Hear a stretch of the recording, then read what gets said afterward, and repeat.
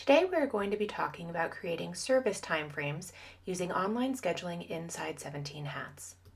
Start by navigating to your account settings and online scheduling. Then either create a new service or open an existing service, which is what we're doing here.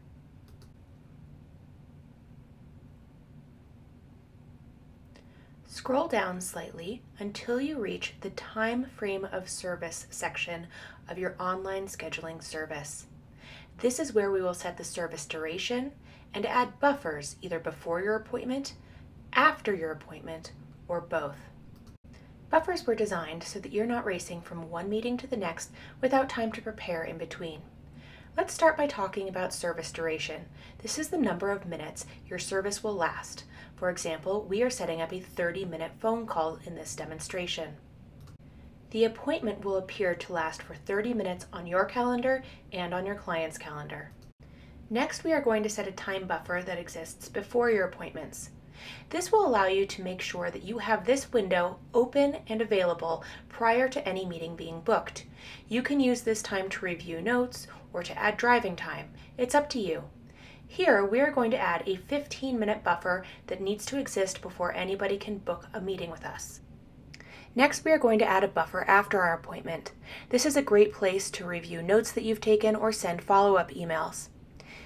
Buffers make it so that you have time to prepare both before and to review after any appointment.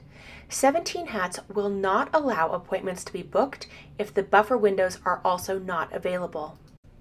This means that 17 Hats is not looking for a 30-minute window of availability on your calendar. It is actually looking for a 60-minute window of availability.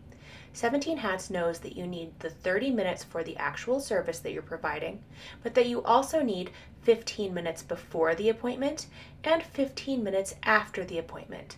That is the buffer window before and after, which is why 17 Hats is looking for a total of 30 plus 15 plus 15 for 60 minutes. Now we are going to choose when we want to allow appointments to start on our calendar.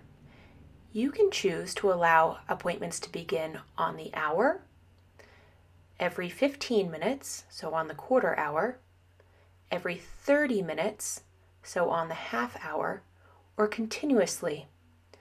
If you allow for continuous bookings, that means that one booking will start immediately after the next ends, including the buffer period of time. That can result in appointments starting at times like 8:03, 9:13, 10:23, etc. If you set your appointment availability to every 15 minutes, your calendar will stay a little bit more tidy, but will allow you maximum availability. 17 Hats allows you to be in control of your calendar by including buffer times before and after your online scheduling appointments.